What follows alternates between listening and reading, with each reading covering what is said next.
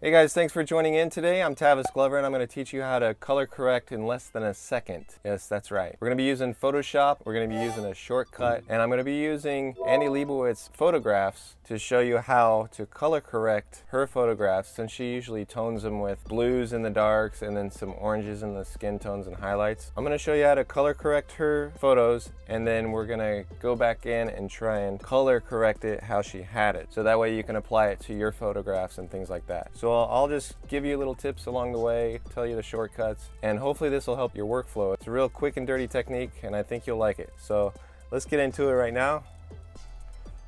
All right, so we've got the first one, and we're gonna just do this real quick. What I usually do is make a duplicate layer, and that's Command J, and then I do the shortcut. So let's do this real quick. So Command J, and then boom. That's the color correction in less than a second.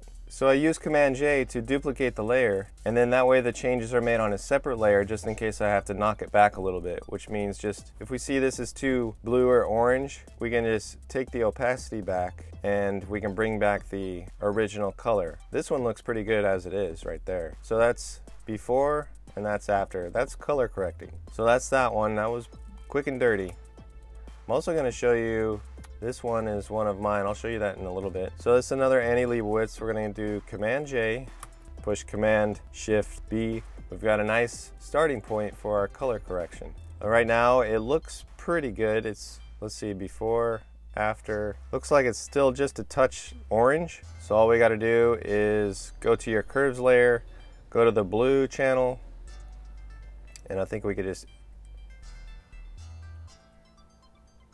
increase this just a touch, just a little adjustment there. So that's that one. That was pretty easy. I'm gonna close that one out, and here we go with this one.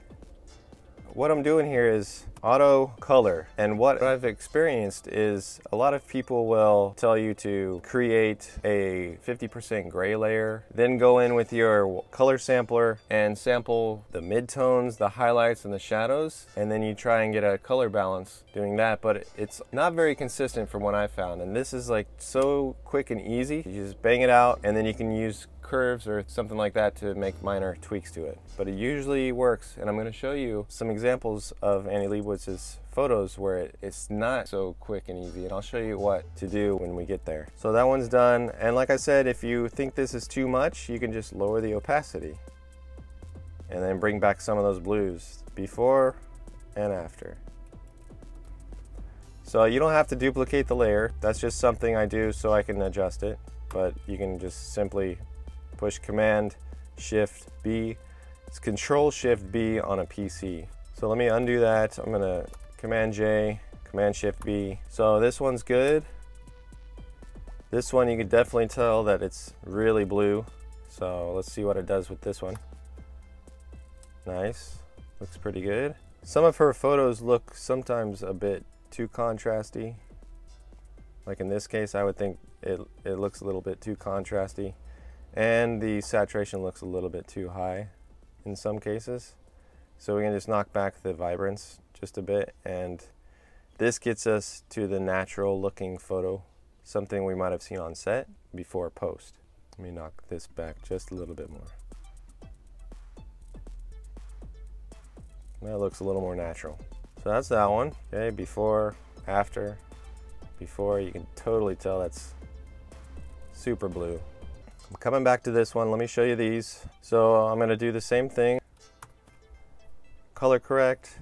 And in this case, we can see that our skin tone's a little bit saturated, so I'm going to knock this back with the vibrance. And when I do that, I also notice that it's a little bit more blue.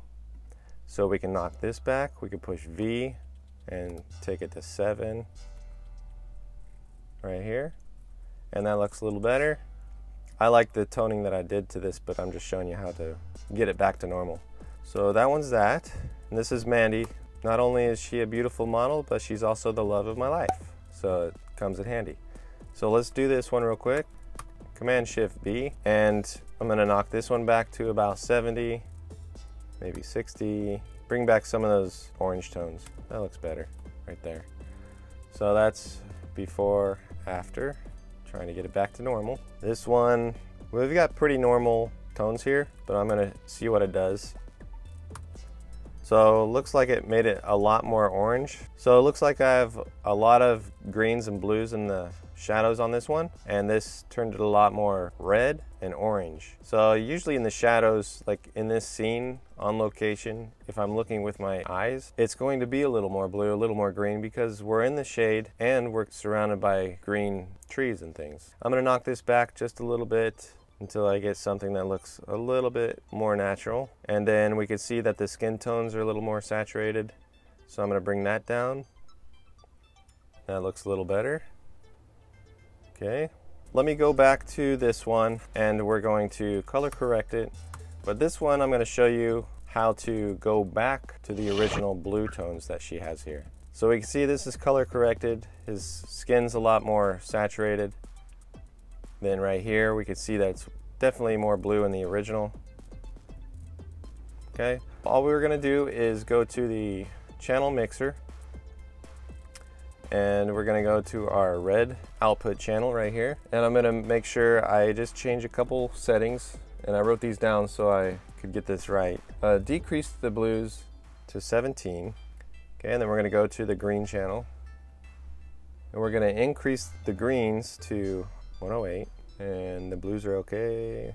And then we're gonna go to the blue channel and make a few adjustments here. We're gonna do -8, +8 on the green, and then +89, and then +8 on the constant. All right, now we can compare. We still have one more adjustment, but I'm gonna show you what it looks like so far. We're getting there. So the blues, if we're looking at the blues, in the background we have a little bit of yellow in the whites, and then the blues are almost exact. So let's go up here and we're gonna drop the vibrance to -19. And so this is as close as I could get it back to normal. And we look pretty good. A little bit of yellows, a little bit of blues making a difference, but we're pretty close. All right, so I can take these changes, and if you have a similar image like this, so he's exposed properly and the background is underexposed a little bit. So that's how we get this nice contrast right here. The greatest area of contrast is he's popping out against the background because the background's underexposed by maybe one stop or so.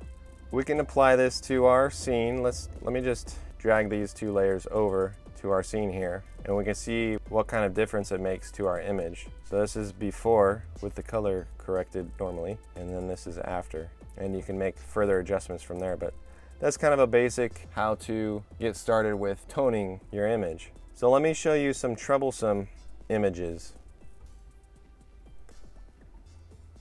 Okay, I have several troublesome images, and I'm going to drag these into Photoshop and show you how I would fix them. All right.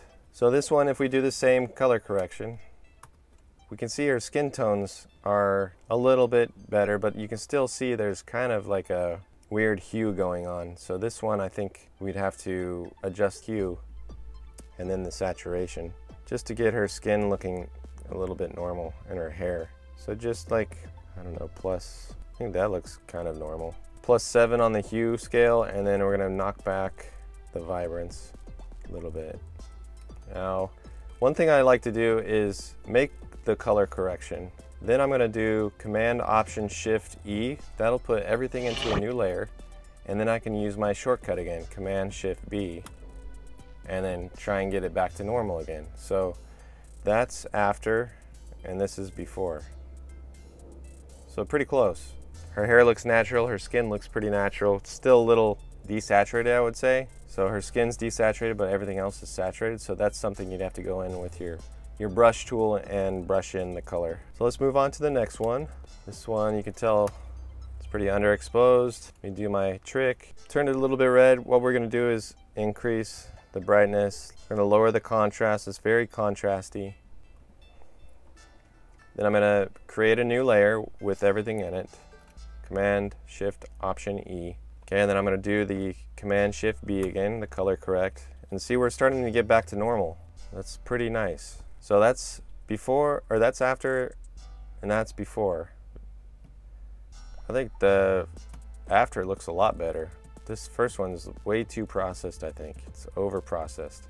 Sorry, Annie. Let's do this one. I think I analyzed this one a while back, but one of the flaws of this image is this bright blue area she decided to leave on there. It kind of distracts from the model, so if we crop that out, I think it improves the image quite a bit. There's nothing pulling our eyes and wondering why she left that there. We've also got a high contrast in the top here, but that can be fixed. Low contrast stamp tool. I've got the opacity at 50 and the flow at 20, so I can just knock this back real quick. And I'm gonna actually create a new layer of these two. Create a new layer from everything. Command-Shift-Option-E. And then I'm gonna do our color correction. And it doesn't do much. Low contrast here. So let's raise the contrast, and it's kind of a bit underexposed. So we'll bring up the brightness, lower the contrast just a touch. So I'm gonna make another layer with everything. Do our color correction again. Let me see. It still looks kind of blue, so I'm gonna bring it back some. This is CMYK, so maybe let's go to RGB and see if that makes a difference with our color correction. There we go. Okay, so what was happening was the color mode was in CMYK, and when I did the color correction, it didn't do anything. So now we can see it's way too contrasty, but the colors are a lot more accurate. And I'm gonna bring down the contrast again. And there we see a lot more natural colors right there. So that's what was going on. Before it was a bit green and low contrast. So that's that one. All right, so and then we have this one. This one should be pretty quick. Turns it kind of blue with our color correction, so we can just knock it back and get something more accurate. All right. So that's it for today, guys. I hope you enjoyed that.